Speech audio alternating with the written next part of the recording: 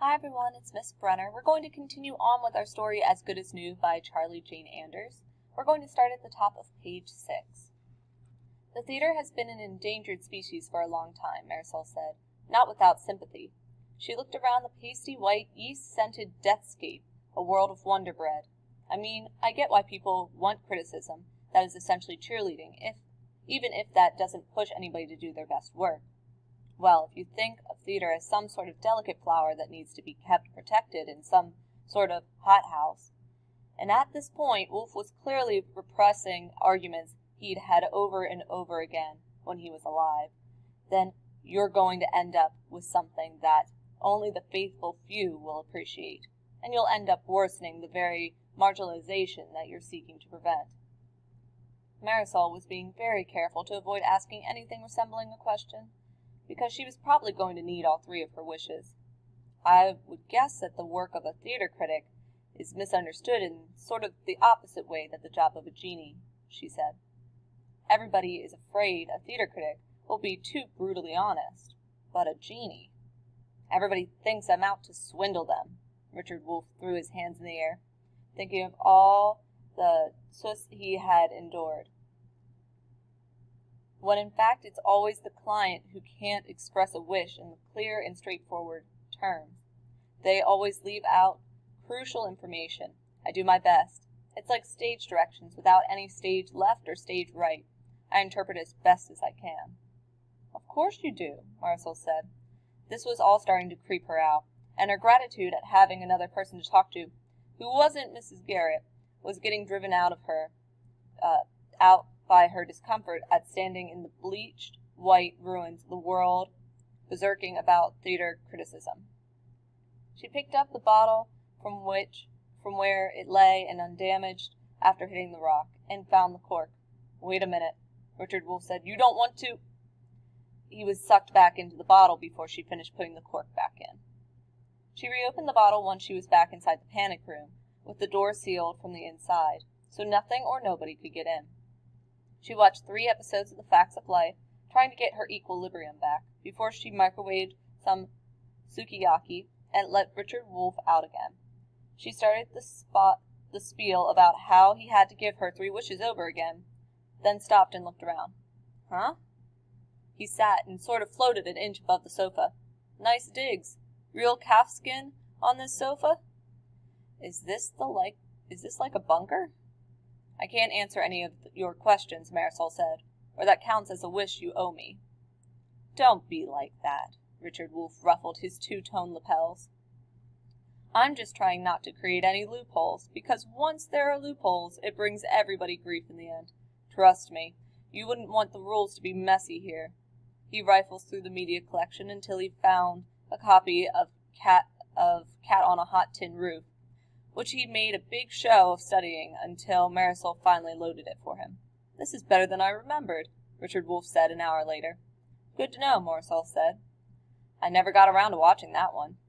I met Tennessee Williams, you know, Richard said. He wasn't nearly as drunk as you might have thought. So here's what I figure. You do your level best to implement the wishes that people give you, to the letter, Marisol said. So if someone says that they want to make sure that a nuclear war never happens again, you do your best to make a nuclear war impossible, and then maybe that change leads to some other catastrophe, and then the next person tries to make some wish that prevents the thing from happening again, and on, until this. This is actually the longest conversation I've had since I became a wish facilitator. Richard crossed his legs, ankle over thigh. Usually it's just whoop, bop, aloo, 3 wishes, and I'm back in the bottle. So tell me about your prize-winning play, if you want. It's up to you. Marisol told Richard about her play, which seemed like something an acquaintance of hers had written many lifetimes ago. It was a 1-act, she said, about a man who is trying to break up with his girlfriend, but every time he's about to dump her, she does something to remind him why she used to love him, or he used to love her. So he hires a male prostitute to seduce her, instead, so she'll cheat on him, and he can have a reason to break up with her. Richard was giving her a blank expression, as though he couldn't trust himself to show a reaction. It's a comedy, Marisol explained. Sorry, Richard said. It sounds awful. He hires a male prostitute to sleep with his girlfriend? It sounds... I don't know what to say. Well, you were a theater critic in the 1950s, right? So, I guess it was a different era. I don't think that's the problem, Richard said. It just sounds sort of misanthropic, or actually woman-hating, with a slight veneer of irony. I don't know. Maybe that's the sort of thing everybody's into these days, or was into before the world ended it yet again. This is something like the 5th or 6th time the world has ended. I'm losing count, to be quite honest. Marisol was put out with this fossil, was casting aspirations on her play.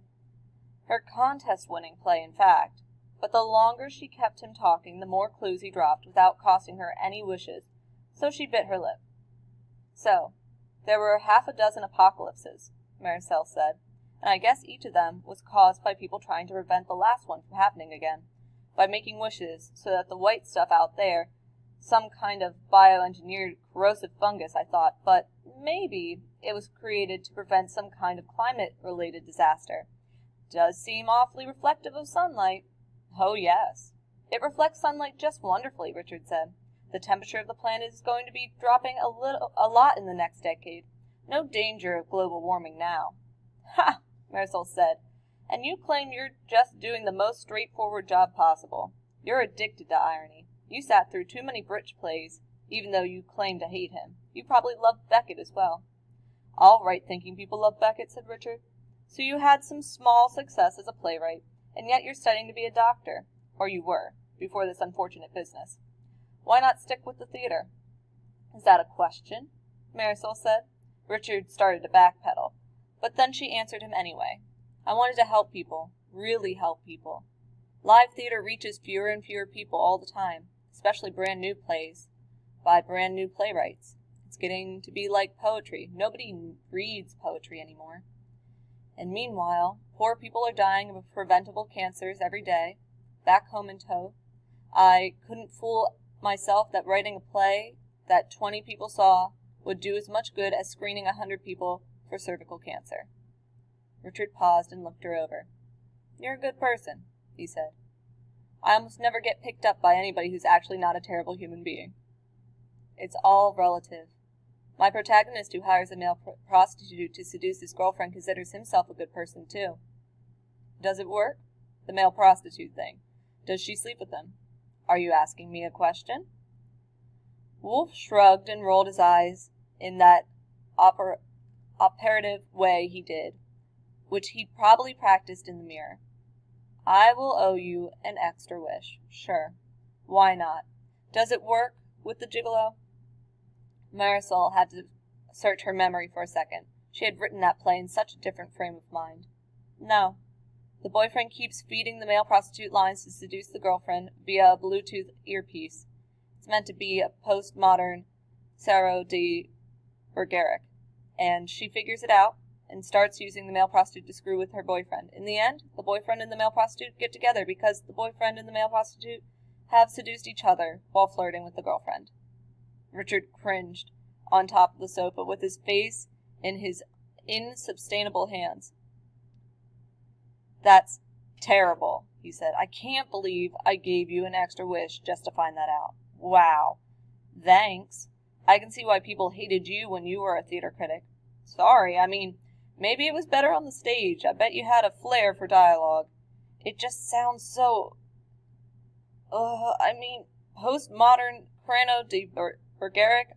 I heard all about postmodernism from this one graduate student who opened my bottle in the early 1990s, and it sounded dreadful.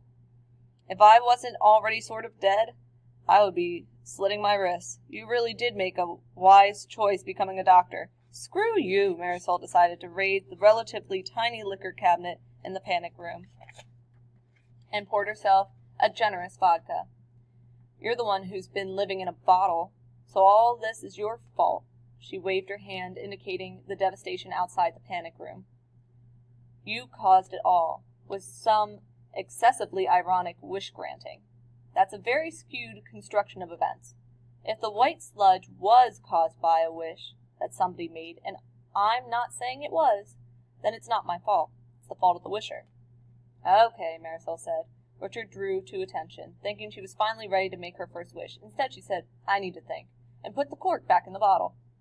Marisol watched a season and a half of I Dream of Jeannie, which did not help at all. She ate some delicious beef stroganoff and drank some vodka. She slept and watched TV, and slept and drank coffee, and ate an omelet.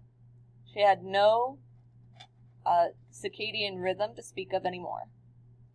She had 4 wishes, and the overwhelming likelihood was that she would foul them up, and maybe next time there wouldn't be one person left alive to find the bottle and fix her mistake. This was pretty much exactly like trying to cure a patient. Marisol realized she gave someone a medicine which fixes their disease but causes deadly side effects, or reduces the patient's resistance to other infections. You didn't just want to get rid of one pathogen, you wanted to help the patient reach homeostasis again, except that the world was an infinitively more complex system than a single human being. And then again, making a big wish was like writing a play, and the entire human race as players. Blech. She could wish that the bioengineered fungus had never dissolved the world, but then she would be faced with whatever climate disaster the fungus had prevented. She could make a blanket wish that the world would be safe from global disasters for the next 1,000 years, and maybe unleash a millennium of stagnation. Or worse, depending on the slippery definition of safe. She guessed that wishing for 1,000 wishes wouldn't work, in fact. That kind of shenanigans might be how Richard Wolff wound up where he was now. The media server in the panic room had a bazillion movies and TV episodes about the monkey's paw, the wishing ring, the magic fountain, the Faustation bargain, the genie, the vengeance demon, and so on. So she had plenty of time to soak up the accumulative wisdom of the human race on the topic of making wishes, which amounted to a pile of cliches. Maybe she would have done more good as a playwright than as a doctor after all. Cliches were the plague and the artistries of the imagination. They clogged the sense of what was possible. Maybe if enough people had worked to demolish cliches, the world wouldn't have ended. Alrighty, guys. And that is the end of As Good as New up to page 10. We are at the top of page 11, and we will pick up in part 3. I'll talk to you guys later. Bye.